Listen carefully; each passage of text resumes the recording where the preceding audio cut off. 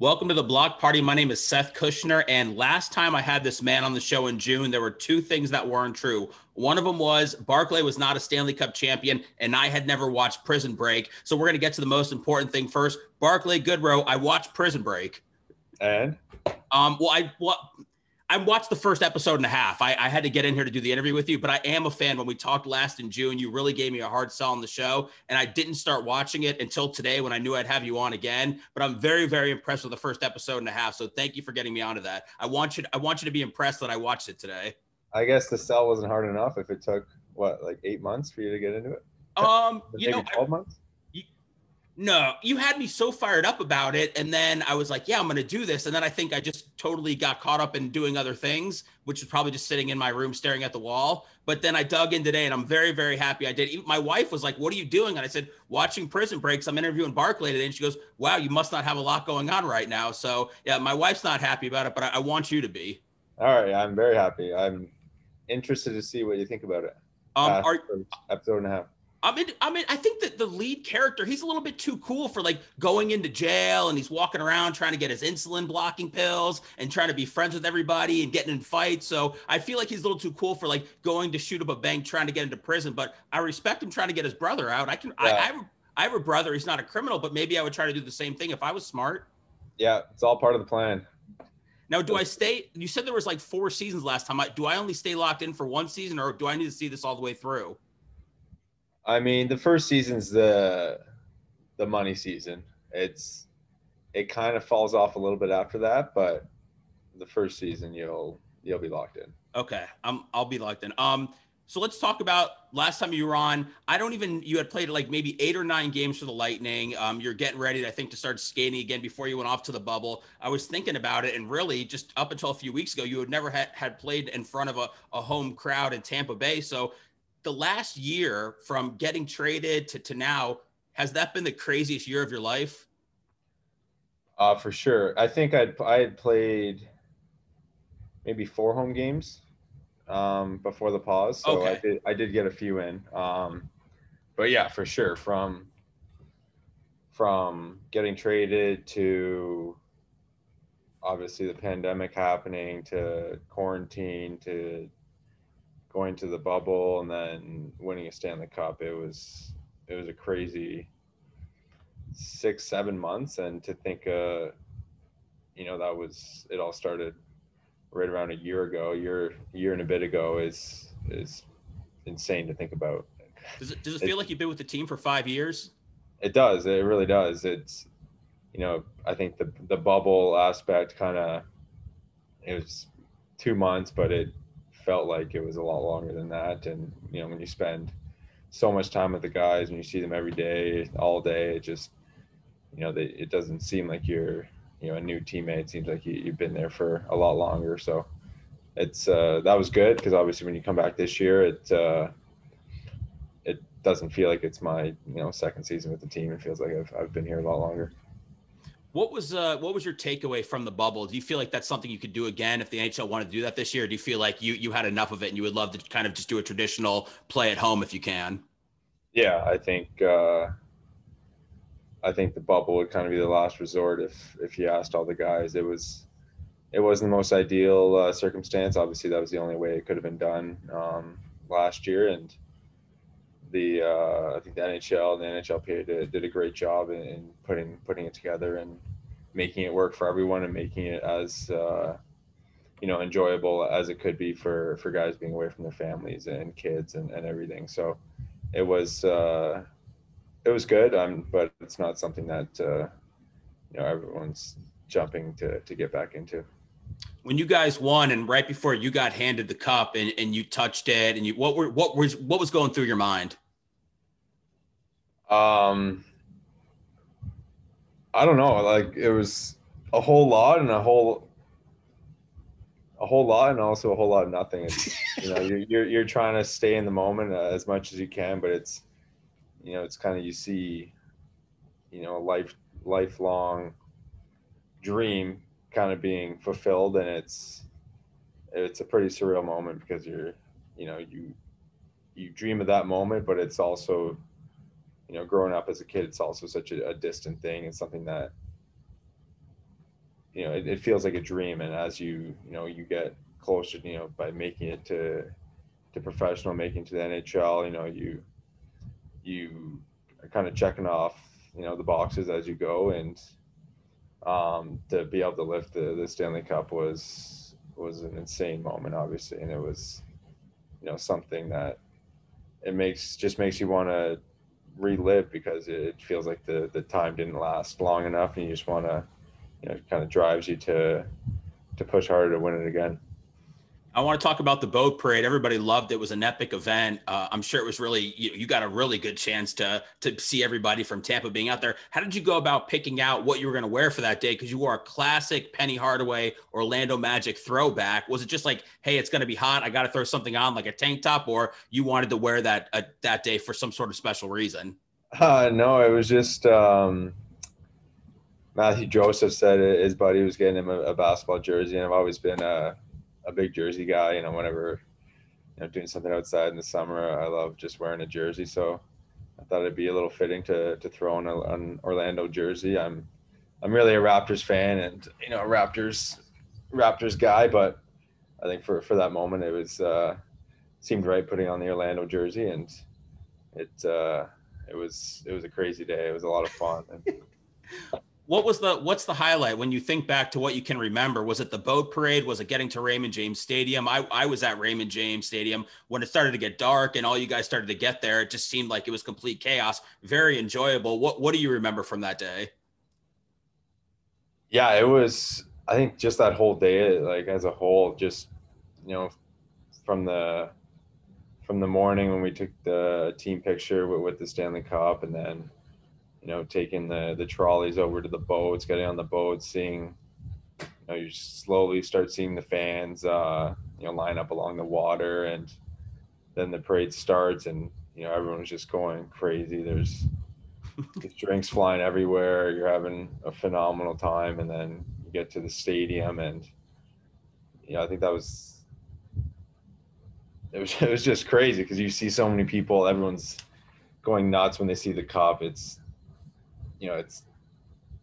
something about people's reactions when they see the Stanley Cup in person it's pretty cool. So I think, that whole day as a whole was so well put together, and it was for sure a day that, none of us will ever forget. You know what it is? And just speaking as a fan who got to experience it this year, I feel like the Stanley Cup is, you guys make it the city, like by the way that you guys take it around and let everybody, people were drinking out of it that night or just getting to touch it, or the way that it travels, it feels like it's everybody's trophy. It doesn't feel like it's that way for other sports. So, maybe that's the reaction. It almost feels like, hey, this is for you guys too, or you guys helped us with this. That's at least what it felt like. I know we didn't help you guys on the ice, but that's the takeaway, which is an incredible feeling for us fans. Yeah, I think, and also when we won in a fashion that we did, when, being away from the fans and them not being able to experience, the games in front of them, or the games, just around the corner from where they live. It was cool to bring the cup home. And I think for sure the Stanley Cup is the coolest trophy in sports, just with the tradition and, everyone's name on it. That's won it. It's not like a new trophy's been made every year and you just, get a new one. It's, you're lifting something that, a guy 50 years ago has lifted, and, there's legends on that thing. So to be able to, lift the same cup that, Wayne Gretzky and all these guys have lifted, it's pretty cool. How did you stay so focused in the bubble during the Stanley Cup final and the playoffs, especially when Yanni Gourde was rocking that atrocious mustache on your line? Was it hard for you to even look at him seriously, or you could kind of block that out when you were actually playing? It's funny. Like, when you're with them every day, you become so used to, the beards on guys. It's a gradual thing. You see it from day one, and by the time you get to day 60 or 70, it seems so fitting on guys. So it's when guys start shaving that and cutting their hair, it's like, holy, like everyone looks totally different without the playoff madness going on. What do you think when you landed on TMZ this year? I forget that TMZ actually has a sports section, and I couldn't believe it. How'd you find out that you landed on there? For what? Oh, you didn't know that you were on TMZ this year? Oh, No, for the Adam Erne fight. I guess that they have like TMZ Sports, so they had you on there for your punch. That's breaking news to you? yeah, I didn't know that. Wow, you really stay offline. How do you do that? Like, I see that you're not too active on social media. You just got other things going on, or are you kind of on there on secret usernames? Oh no, I'm on there. I mean, what, they just posted the video or? Yeah, yeah, TMZ Sports, they got it on there. So they called you a good guy that the way that you held him up. Yeah, that was, you never want to see that happen, especially in a fight. So, I mean, I wish I could say I intentionally held him up, but I think everything happened so fast, and just the way my hand was on his jersey, I'm glad it worked out the way it did. I wouldn't want to see his head hit the ice, and it's tough when that happens in a fight. So there you go. He does not. Barclay Goodrow did not know that he was on TMZ Sports. I'm glad I could break that. I didn't even know TMZ had a sports until I saw that. So we're all learning stuff. What do you think about when you saw that guy, and I know you retweeted it, who got the Stanley Cup tattoo, and I believe your face or body was one of the ones that made it onto the guy's leg or something? Is that your first tattoo on somebody else that you know of? Yeah, that I know of. I'm. It's got to be the only one. I mean, I think he's got his whole arm done with everyone's faces on there. So, I mean, it's a pretty diehard fan to commit to doing that and putting the whole team's faces on their body. It's pretty well done, I think. Everyone looks pretty similar to how they look in real life. Is it crazy, or is it just dedication, or is it both? It's got to be a bit of both. Okay. Barclay, what was it like being honored by your hometown, or at least I know that they put like, home of Stanley Cup champion Barclay Goodrow. What was that like for you when they told you that they were going to do that, when it was finally revealed? Yeah, it was cool. I was able to meet with the mayor. I mean, I'm from a pretty small town. The population is probably around 50,000. But yeah, it was cool. I met the mayor. He gave me a key to the town or whatever. So that was cool. And to have my name on every welcome to Aurora sign, home of Stanley Cup champion Barclay Goodrow. It's pretty cool, and yeah, it's nice. It's nice seeing that every time I drive into the town. Unfortunately, I don't live in the town anymore. I'm 25, 30 minutes away, but whenever I go see my parents or see some buddies, I can see that sign. Oh, so your parents are there still, so they get to take pictures and tell everybody that they get to go bring all the relatives by that sign still. Yeah, I think they get a little more enjoyment out of it than I do, for sure. I'd say so. Is your dad on Twitter? He is, yeah. Yeah, I saw he's very active. He's pretty good at Twitter, I gotta say. Yeah, I think he's a lot more active than I am, for sure. He is. That's why I thought that you weren't even on social media, but I'm glad that you're there. You're lurking. Nobody just tells you that you're on TMZ, which is totally cool. Barclay, since we talked about that, kind of everything happened, a year plus ago when you got traded, and it was, of course, your first time being dealt. What's something that you didn't know about being traded until it actually happened to you?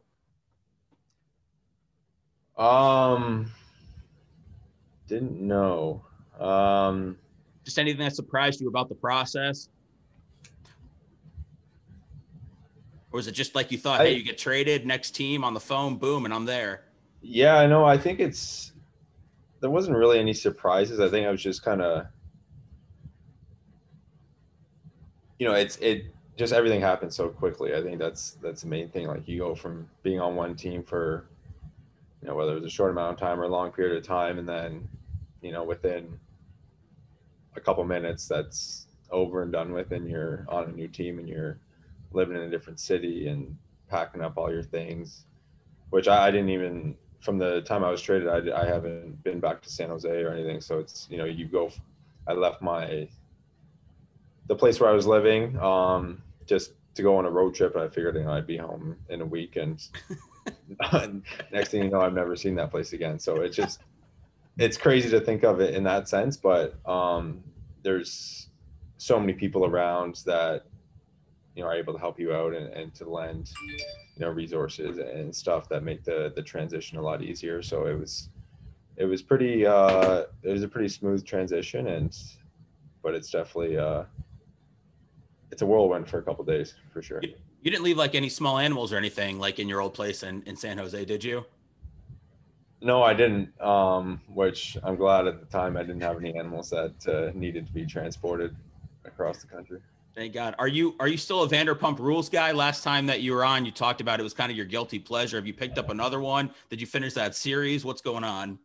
Yeah, I think I did finish it. I don't even know if they're that was kind of like a quarantine thing. You know, you've run through every other option, and you're looking for things to occupy the time. Um, Are you watching as much TV now? Because are you guys still kind of in lockdown when you travel to a different city? yeah, like we don't leave the hotel at all. We pretty much were hotel and rink, so there's a lot of downtime, a lot of yeah. Still watching a lot of TV shows. What's good? Tell us. We talked a lot about it last time. What give me something that I can watch, 8 months from now that I'll promise you that I'm going to watch today. Did you pick up anything new? Um, I don't know. I'm a big documentary guy.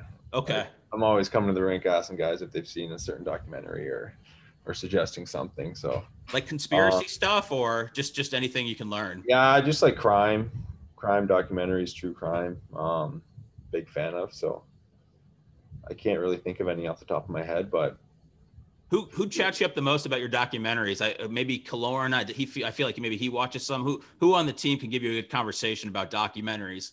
um, yeah, I think Cologne watches a bunch. Who else watches them? I don't even know. I feel like I just You feel like mention you're it on to your guys, own? whoever want to listen about it. Did you get to spend your day with the cup? I know not a lot of guys got to do that. Did you get to have your day with it, or is that going to happen after this year? No, I didn't. It was something where we could have had a day with it, but that would involve coming back to Tampa, and then if I wanted to go back to Canada, you'd have to quarantine for 2 weeks, and then to get my family and everyone to Tampa would be pretty tough. So I think we're hoping to get a day with it this summer, but who knows what the circumstances by that time will be. So um, yeah, who knows? I think we're trying to win it again, and hopefully it's not an issue. Do you like the layout for the league this year, the way that you're kind of playing, the same teams just in your division over and over again? Or are you looking to get back out there and travel the whole country, not just a part of it next season? Um, yeah, it'd be nice to play some other teams. I think playing the same team 8 times in a season can get a little old sometimes. And it's but the way they've worked the schedule when the travel is a lot less with playing the same team a couple times. Like we come to Columbus today, we play them twice, and then we go to Nashville and play them twice. So you're not traveling. You're playing the same amount of road games, but you're not traveling as much in between. So I think that's been one of the better parts of it. I think you get more rest and more recovery when if you're on a 4 game road trip, you're only flying once to the city and then one more time to the different city. You're not flying 3 times in between. So I think from that aspect, it's been good, but it definitely would be nice to play some other teams. And it's hard. It's just hard. It's hard to get a feel around the league, but what certain teams are doing when you don't see them all year, and then come third round of playoffs, you're playing a team that um, you haven't played in who knows how long, over a year. Barclay, are those games you guys just came off a couple of a noon game and a 1 o'clock game? Is it hard for you to kind of adjust your schedule to playing earlier in the day, or is it you're ready to go whenever and that's no issue for you? I like it. I like playing early games. I think when you can just get up and there's no there's no morning skate. There's no nothing. You just get up. You don't really think about anything. You just have some breakfast and go play.